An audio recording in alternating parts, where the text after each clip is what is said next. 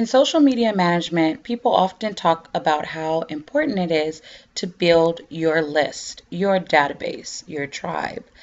But not everyone explains how to do that. Sometimes something as simple as having a way to collect email addresses on your site could be the easiest way to collect email addresses and build your list. A lot of people want to stay in contact with you, and Facebook is not always the option. So if you give everyone a clear option at the top of your page to actually opt in to join your mailing list, to get a freebie, to stay in contact with you, you'll start growing your list very quickly. So today I'm going to show you a quick way to add Mailchimp and a hello bar to the top of your WordPress site so you can collect email addresses for whoever visits your site. And it will look a little something like this right there at the top. So anytime someone visits your site, they'll have the option of putting in their name and email address, and you'll start building your list fairly quickly. .com. Okay, and I am going to sign up for free.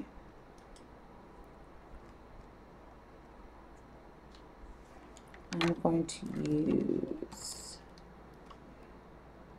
I'm trying to think of what the email. So you just put in your email address, the username that you want, and the password. Make sure you abide by the password rules down there. Okay. And create my account.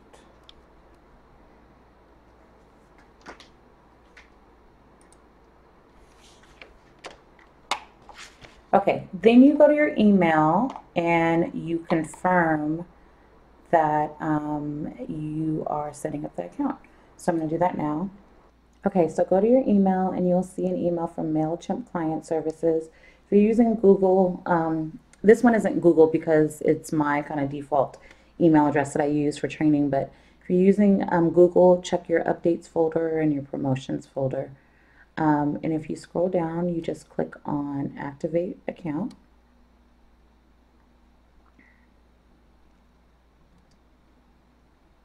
Okay, check that you are not a robot, and I do not want to select all cake below a sample image on the right.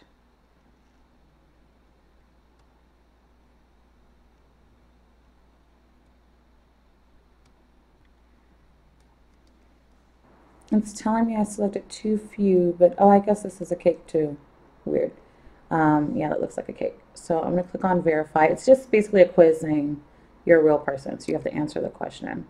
I didn't know the second one was a cake. Anyways, confirm sign up.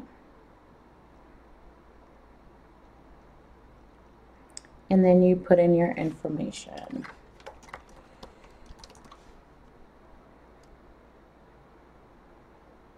Okay, and then you just fill out all of this. I'm just going to fill out whatever. I don't have a list to import.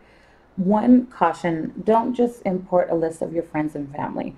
If they're not your target audience, they're not who, they haven't given you permission to send you stuff, don't import that. Are you setting this up for a client? In this case, I am not. Okay. So you fill in your company or information. Okay. So here are a couple of tips from when you're setting up your mailing list. By law, you have to have like an address, website, things like that in order to have a mailing list.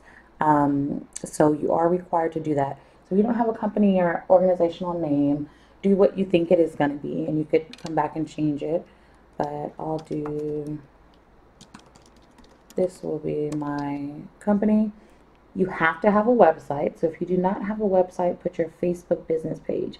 If you do not have a Facebook business page, you can use basically anything like your blog, your Twitter account, your personal Facebook page, but you have to put something in here. So just a tip. And I think if you click, if you click on here, it gives you a list of suggestions, but it's basically what I just said. Okay. I don't want to give out my address because none of my people need to know where I live. Everything I do is virtual, so I put just the state and city, and then I do it again here because, again, you are required to have this. You are required to have this on your page. So I'm just going to make up something.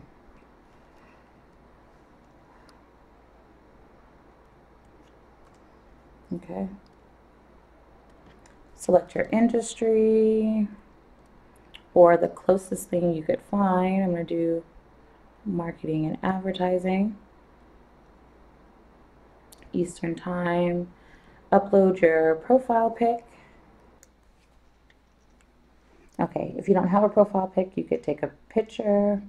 You can subscribe if you want. They'll give you little tips to help you. So that's a great idea. I'm not going to do that now. Okay, I don't care about any of this for now, but when you're going through it, you can go through all of the steps.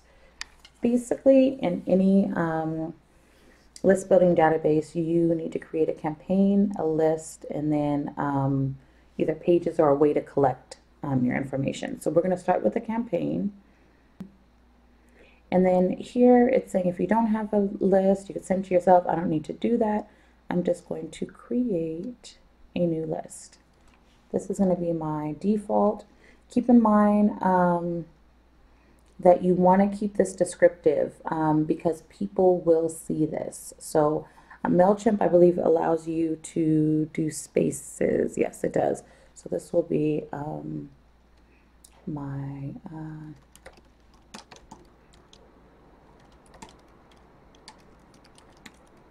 okay.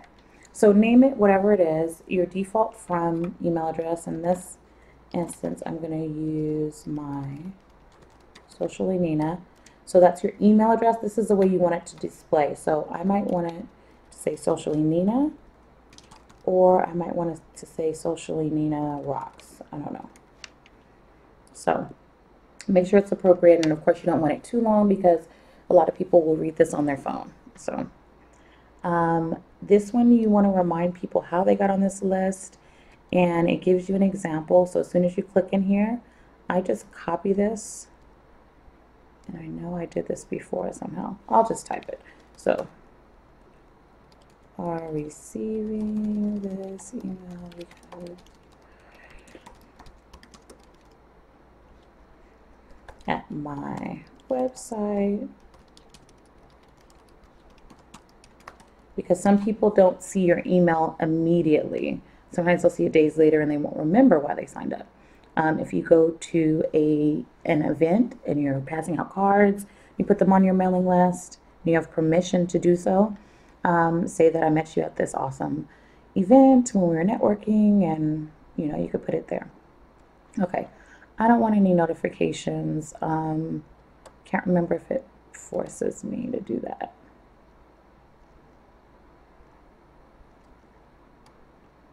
Okay, so now we have a new list. Yay!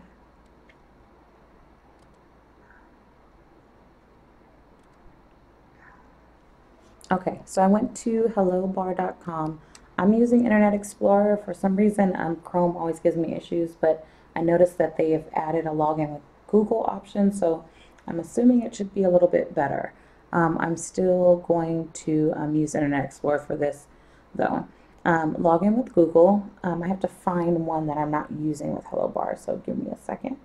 Okay, we're going to try this. I don't think I'm using this one. It prompts you to accept basically having Google use your information to log in. So I'm just going to accept it, and we'll see as soon as I get in. Okay, good. So you want to select your goal, and for us, we just want to collect emails from your site.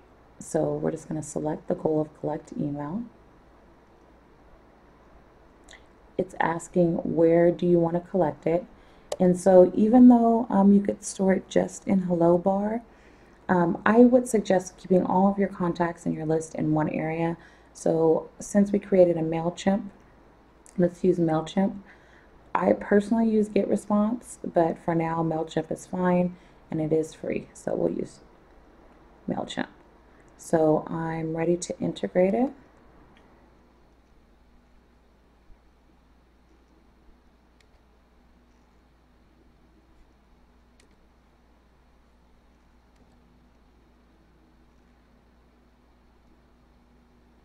Okay.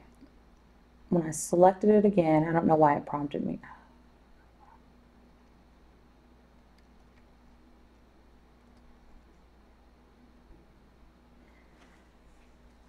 So I'm not sure why it prompted me to select it again. That's something new they made a update, but basically it's connected me to Mailchimp. Then you select your list that you created. So normally you would have multiple lists. We only have one, and this is the one that we just created in Mailchimp. Double opt-in means you have to confirm basically twice that you're on the list, or you have to sign up and then do a confirmation. It's advised that you do this. I'm just like, no, I know I have issues with people signing up when I do that. So anyways, right now, this is showing my current site. So this is actually how social media management, social media strategy 101 looks with these colors and everything. So you are going to want to match your site. This is how Hello Bar will look at the top. So on your left-hand side, you answer what do you want to collect? Names and email addresses, or just email addresses. Okay, I'll do both for now. And the list that you created in Hello Bar was called My Contacts. It was the first field there, so we'll just leave that as is. And we'll click on Next. And it gives you different options as far as where you want it. You could do the pop-up. You can do, I'm going to go to previous. Next, sorry, change type. You go to module.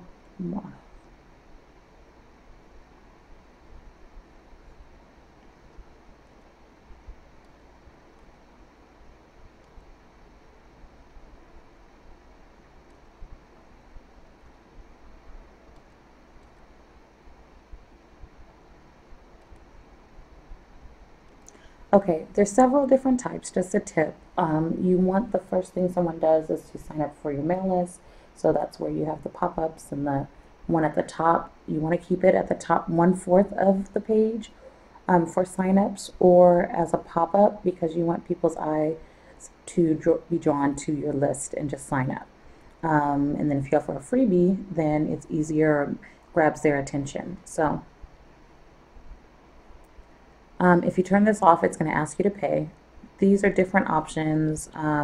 It gives you the option to animate it as it comes in, to wiggle. That actually, I leave that on, etc. If it pushes the whole page down, meaning the top just pushes down, or if it just covers it. So see, this is covering my menu, so I always push it down. If it remains in place, or if you have the option of hiding it. Okay. You could do different sizes. This is also something new that you can do, but I'm just going to leave it as default. We do want it at the top. This is where you pick your brand colors, okay? If you do not know your brand colors, and let me think of what this site is. I think it's hex.color. Colors with 3 R's. Let's see. Yes. Okay. Everything we've been talking about in color so far has been up here with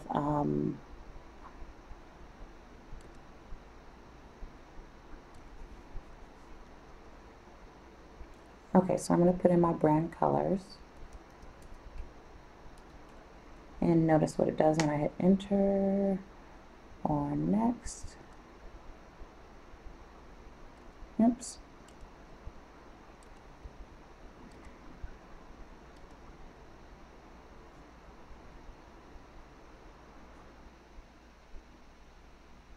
Okay, so when we first started, we had the My Contacts list. That's the list that we connected to our Mailchimp. So we're going to leave that there. You have the choice of collecting just emails or email and names. I'm going to collect both because I do address people in my email sometimes, but just keep in mind that the less information that people have to fill in, the more opt they are to actually sign in. So I'm going to click on next. This gives you different options. You could change the type, and there's different types. So there's slider in the bottom right. There's page takeover, etc. For our purposes, we're going with the standard pop-up at the top, or bar at the top. You want to keep your sign-up sheets within the top 1/4 of your page or as a pop-up, so people's eyes will be drawn to that first. Okay, if you turn that off, the branding off, which is this part in the corner, then they charge you, so we're going to leave that on. Animated entry, when it comes in, it gives a little animation. Wiggle button, which I always turn on because it gives that little extra oomph. I'm not going to go through all of these, but basically you do want to push it down because if not, your menu can be covered. Okay, and those are all the placements. I'm just going to click on next. Here's where you hit enter your colors. I'll press my tab key, and then the second color, which is white, which is fine. Okay, third color, instead of black, I'm going to do my branded colors, and I'm going to click away. Okay, so that basically matches the site now. Perfect. Save and publish.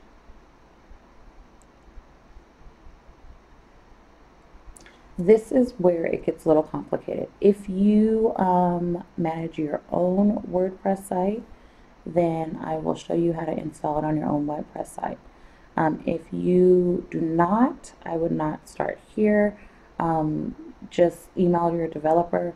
If you have something like, trying to think of like Wix or Weebly, I'm not sure if Hello Bar works with those, but if so, you would probably use the code. So for here, I'm just going to put I use WordPress. It prompts you to download. So I'm just going to save. And it saves a plugin zip file.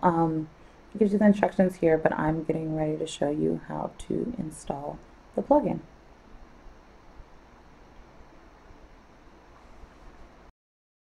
And then add new.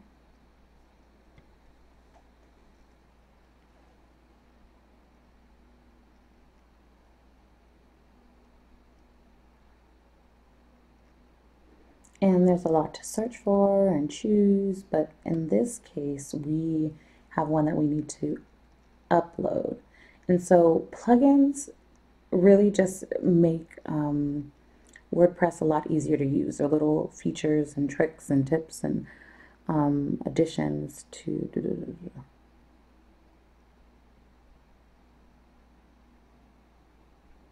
So in this case, we just need to upload a plugin.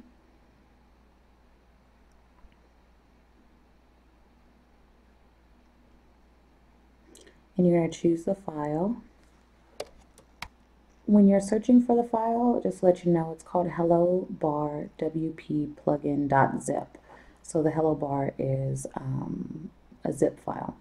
And then you just click on install.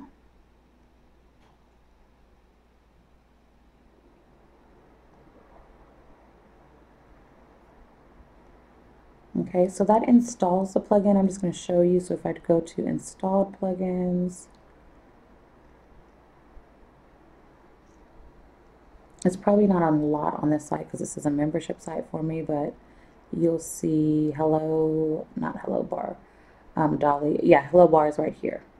So it's installed, but it's not activated. I'm just going to go back because usually you activate it on the screen that we were at. Oops.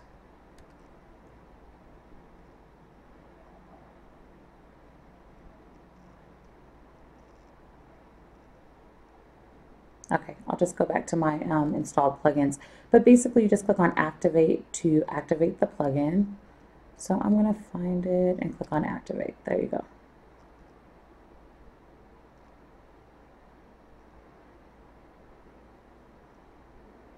Okay, so now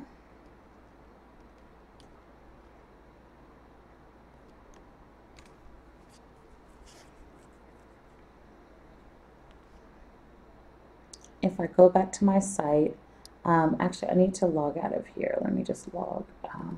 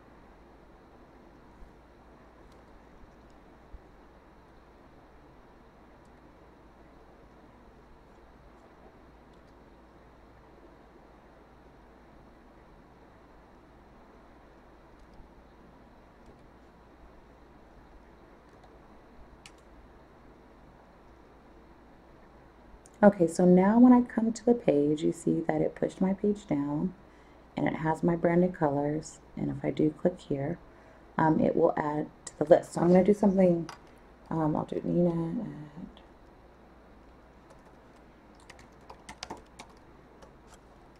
sorry, this is my name.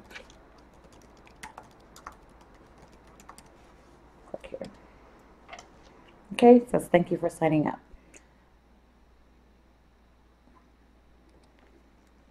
So now if I go back to my contacts, it's most likely added. There you go. It's added to your contacts. One contact has been added.